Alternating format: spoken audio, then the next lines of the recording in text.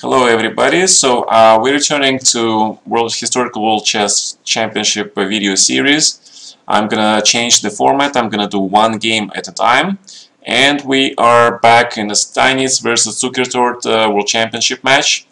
As mentioned previously, this match happened in 3 different cities in the US. First part was played in New York, which was won by Zukertort, and the second leg was played in St. Louis, and the third and final leg was played in New Orleans. This is the 12th game. After the disastrous start by Steinitz, he was behind and scoring only 1 point out of 5 games in New York. In St. Louis he gained some ground back, but he really started to play well, and at this point he was leading by 1 point. So Zukertort plays black, and let's see what happens. Spanish game, Berlin, 94, all looks pretty modern. Rook e1 is one of the modern ways to play this position. d4 happened the famous Kramnik-Kasparov match in the 2000s, right? But rook e1 is actually more fashionable these days, because white can just play for a small advantage and without taking much risk. 95, bishop e7, another modern move. And now, of course, bishop f1 is the modern way to play this position, and where black usually replies with knight f5, followed by c3, castling, or to be more accurate, here white plays knight f3 actually, and then d5, d4, castle, c3, and there are huge a lot of analysis and a lot of games played here. So we're not going to go into that. Let's see what happened in the real game. And white takes on c6. And I think that this move had more of a psychological advantage, as Steinitz was trying to avoid preparation by his opponent, as they have played this position already in the match before. And by playing bishop c6, he wants to transpose the game into a neutral positional category. I would say that he probably understood that giving his opponent the pair of bishops was a risk, but he decided it was outweighed by the possibility that he was a point up in the match, and he would be able to defend his position. Slightly worse position. So let's see what happened. Pawn takes, very normal. Black develops his light squared bishop. Queen e2 with a small trap. If black goes castling immediately, then of course white plays here, and queen d8, and black is unable to use the white's weak back rank, right? Leaving white with the solid extra pawn and disastrous structure for black. So bishop e6 was played. This is a good move. d3, although white could have played d4 here immediately, but he decided to postpone it to be on the cautious side. And again, it was a little trap by Steinitz, because if black plays castling, we see the same motive, right? If he takes with the bishop, then it's queen e7, and again, black is unable to play rook e8 because of queen d8, leaving white with an extra pawn. I am having the engine here window, so you guys see how the modern grandmaster really analyzes the games. He double checks with the engine. He noticed some inaccuracies. If he sees a discrepancy between his evaluation and the engine evaluation, then he stops usually and tries to understand what's going on. Obviously the engines are much stronger, and if it says something which the grandmaster disagrees with, then it has to be studied. The engine here that I'm using is Stockfish 8, which is free. Stockfish is a free open source program ran by fantastic guys. I've been using this engine for many years. There are many other free engines and commercial engines, and of course Stockfish 8 is a little bit outdated. There recently, I think, Stockfish 11, which is latest free, and there are other versions, and other top players, of course, use their own favorite engines, but Stockfish is mine. Okay, so knight f5 is a standard Berlin move. Knight on f5 is wonderfully placed. He takes control of a lot of squares. d4, e3, g3, right? He opens the d file for the heavy pieces. He protects the bishop on e7. So this is ideal square for knight in Berlin. Knight d2. White tries to develop. Knight can go to e4, knight can go to f3, and black castles. There was a possibility for black to play knight d4, and then white probably has to play queen d1, because if he plays queen e4, hoping for this knight c2, knight c6 trick, black actually can do better by playing bishop f5 first, and then g5, and then he takes on c2, and is not scared of any tricks here, right? So this was a trick move here by black, knight d4. Probably white would play queen d1 here, and then we would probably see the position which is basically very similar to the game. White played queen e2, returns to the game position after d4, c5. This would lead to a position where black would be very comfortable playing. He has pair of bishops, open position. White knights have no strong outposts in the center. So black has an advantage, but it's not so large because white camp has no weaknesses really.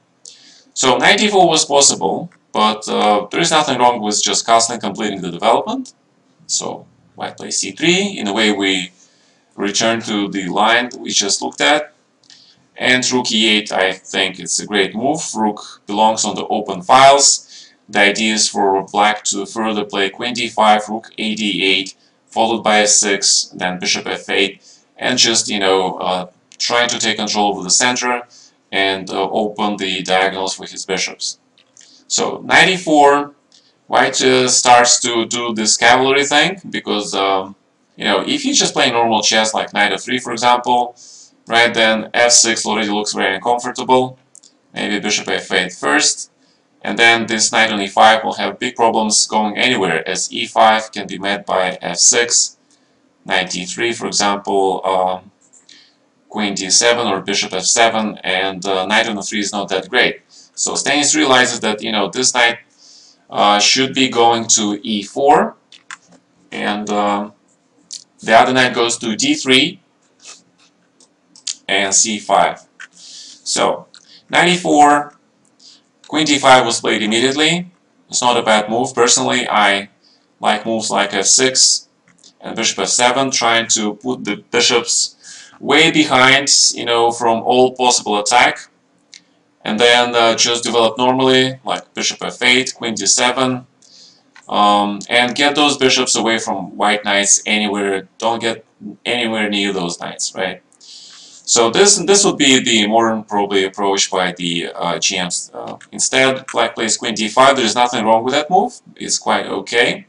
But now black should have really played c5 here, and making sure white's pawn stays on d3, because this way it is more weakness. White is unable to play d4 now. This pawn is also on the light square, potential target for the black's bishop, right? e6 bishop. And also this gives black some room for the maneuvering and takes away some key squares from white's knights. So c5 was a good idea. Instead, black plays rook a d8 and allows white to play d4 himself. Now if black plays c5, he's just simply, worse, and at the most he just gives up his pair of bishops. He plays knight d6. There are plenty of other moves, but knight d6 I think is okay. Immediately trying to get rid of white's central knight on e4. Also opening the f5 square for the bishop on e6, right? And white plays knight c5. The computer says that white can play f3, inviting black to take on e4, which is impossible, of course, and simply trying to hold on to this knight. But I believe the Steinitz would probably play knight c5 anyway, trying, first of all, getting that bishop on c8, looks kind of passive position, and then probably knight cd3. And after, you're right. So now, but bishop f8 and bishop c8 are pretty standard positions for black in Berlin, especially if white goes for the main line with d4, d takes c5, like mentioned before in Kramnik-Kasparov games. Kasparov Kramnik, sorry. Bishops there are quite well placed because they're standing far, they're shooting far, and they're waiting for the chance to hit some targets. And this position would be better for black. So, in the game happened knight c5, knight cd3, f6, and knight b4. So we mentioned before that bishop f8 was probably better. You know, avoiding all those potential tricks with knight on c6. You know, opening the e-file for the rook. But okay, f6 was played. Knight b4. And now black plays queen b5, although there is this queen e6 move, which was very interesting because it forces the exchange of the queens as well, but in a slightly different situation because now white cannot actually take this pawn on c6 because of this little trick, bishop f8, using white's rook on e2 unprotected status, right? So white cannot take on d8 because the rook takes e2, and if white moves this rook, for example, then black just plays rook d7, bishop d7, and while it looks like white has 3 pawns for a piece, for a minor piece, and it looks mathematically like a good compensation, in reality knight on a7 is stranded, and white wants to save him.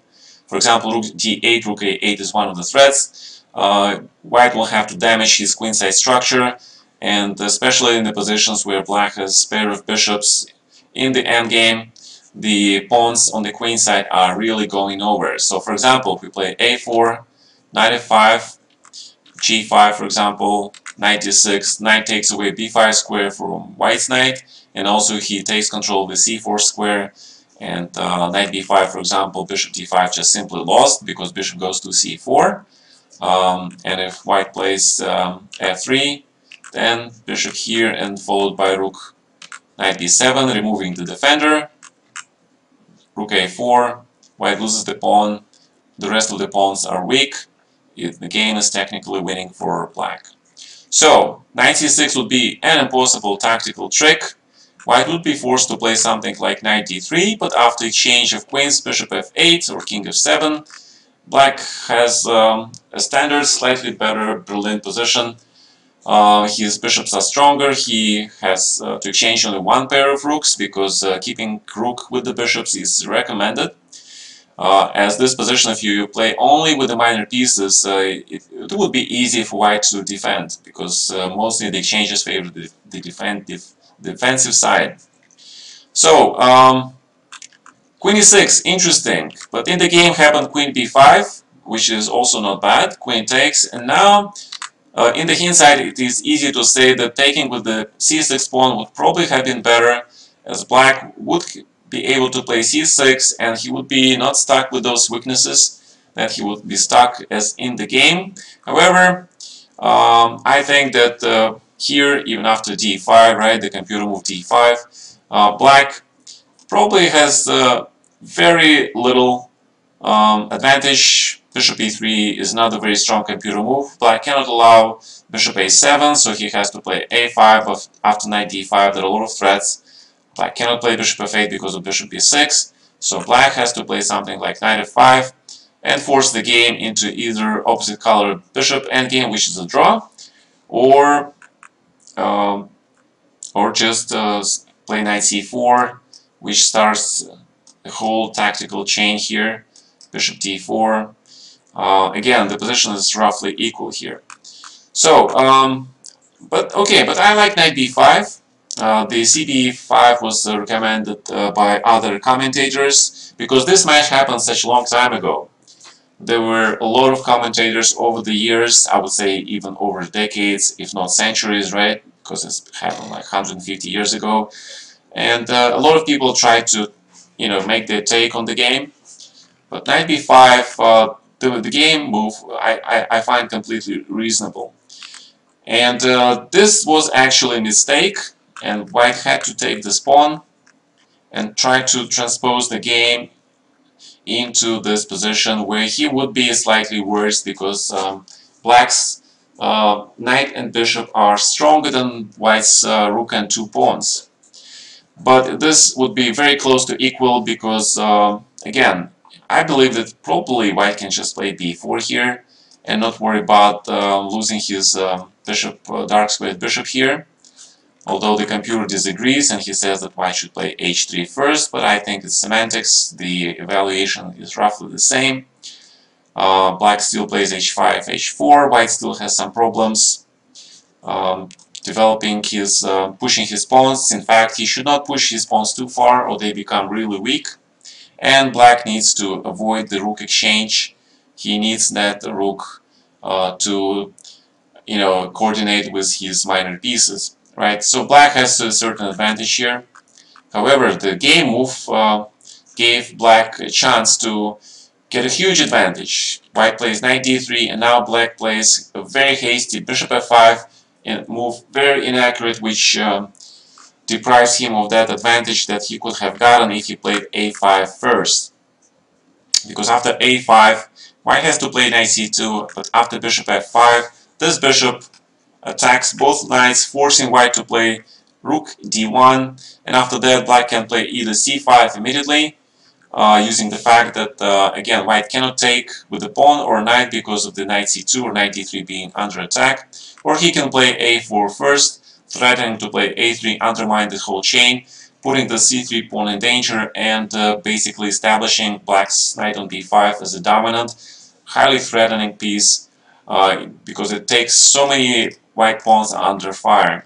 And if white plays a3, if he plays this move, for example, then knight d4, and white cannot take this knight because of rook d4, he loses piece back, black gets extra pawn in the end. White probably has to play bishop c7 here, and this endgame is again very, very, very unpleasant for white to play this. In addition to pair of bishops advantage for black, white has the double f pawns, and maybe it's not so easy to black to make a concrete play for a win here, but white will be suffering for a very long time. So maybe again a4 is interesting, but c5 is also looks very reasonable. Black just wants to grab this extra pawn, and probably white will have to give this pawn because of the threat of knight e2 check. The rook on d3 is under threat. White has no time to take pawn on c7 back. King f8, king f1, I'm sorry, preventing this knight e2 check allows black the time to play knight e6, attacking the bishop, defending the pawn, and transposing the game into the endgame where black has the extra pawn. So king f7, and the computer evaluates this position as minus 1.2. So anything above 1 is actually a large advantage.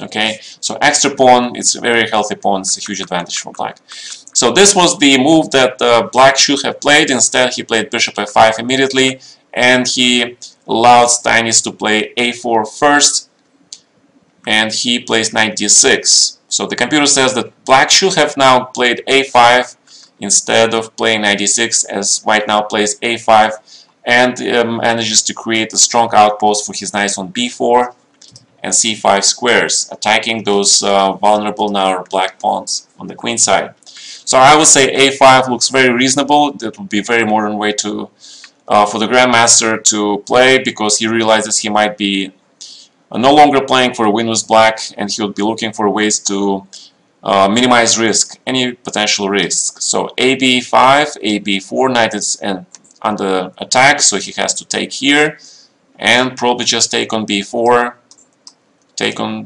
exchange these pieces, and bishop c7 followed by rook e2. The active rook together with the opposite color bishops, potentially black bishop goes to d5, creates it very unlikely that white can claim any advantage in this situation. Coupled with the fact that after b3, rook b2, black in fact simply exchanges the rooks, and this is the very clear draw.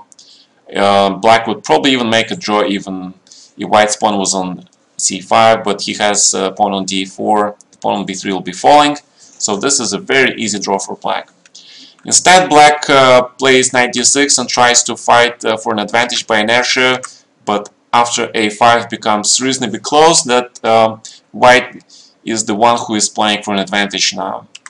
So what happened in the game was knight b5, and black was probably not in time to react to such a quick change in the circumstances.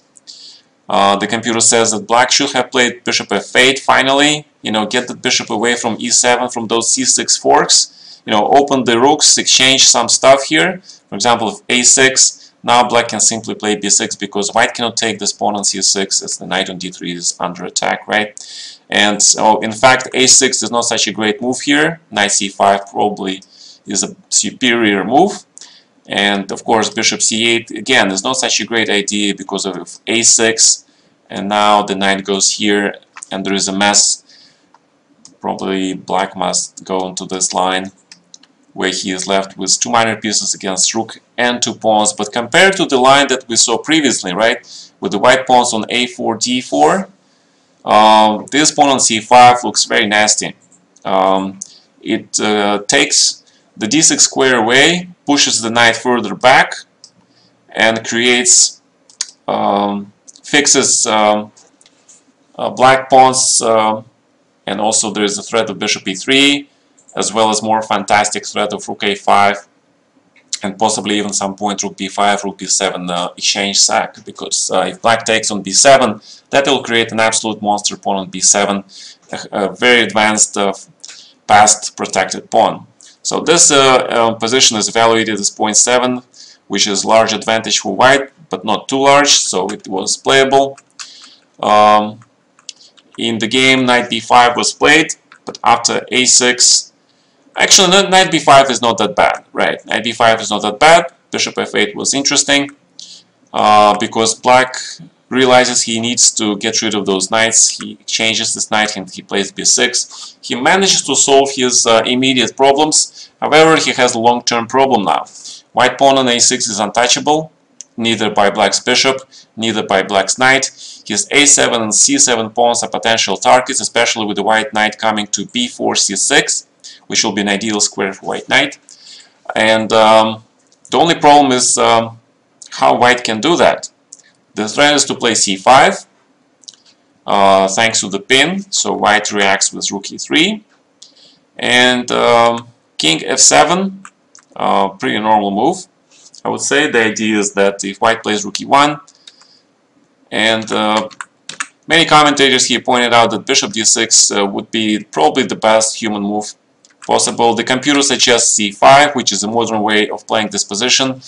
Black knowingly commits himself to the double c pawns. However, white a6 pawn is now being able to be targeted, right? At the same time, white's knight on d3, he has no squares. He is poorly placed. There is no way for white to reroute his knight to c4, from where he can reach that a5, c6 magic square, which gives white time. For example, if he plays bishop g3, black plays bishop d6, he exchanges his bad bishop, and black is very close to getting that a6 pawn, potentially either by king march via d7, c6, b6, and white is unable to get his knight to a5, c6, as I mentioned before. So this position is dynamically equal. However, the human move, of course, there are other lines involving g5 and bishop d6, as mentioned by the commentators. The idea is that now white cannot actually, take on d6 and play knight b4 because black king gets to d7. He protects everything, and then black starts the counteroffensive because his king is closer to the center. Even though probably white should still play bishop e3 here, and due to the fact that bishop on a3 prevents black playing c5, he can later play c4, g4, f3. White's position is still slightly superior, thanks again in part due to most of the pawns on the black side being on the black color, the color of the bishop, which is not that great. So bishop d6 was normal. However, Zukertort played rook d7, which is a real blunder, which turns the game completely in white's favor. And it's hard to understand why black would willingly put himself under this huge pin on the e file. That is a lot of that is actually a good lesson for the more or less starting to be advanced players. as pins are one of the critical things in chess.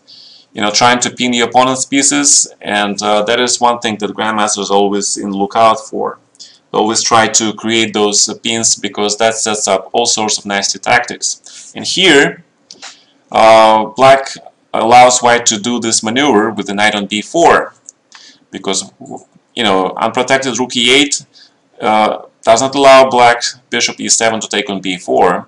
At the same time, the bishop on f4 takes the key square d6 from black's rook, and white finally gets to c6, where he will be attacking the a7 pawn and attacking black's e7 bishop in addition.